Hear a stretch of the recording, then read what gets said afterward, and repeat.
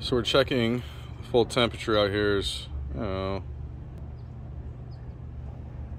80, almost 90 degrees here. So I'm gonna come over to the unit though.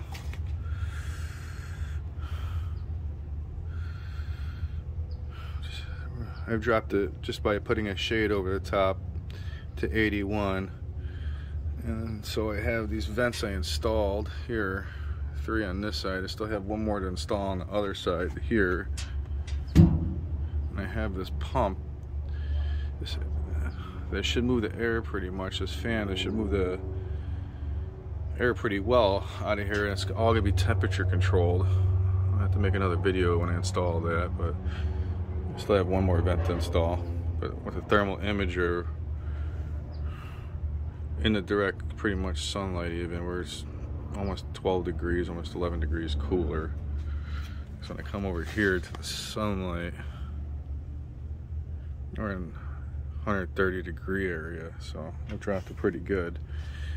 Let's install the vent and see how much more we can drop.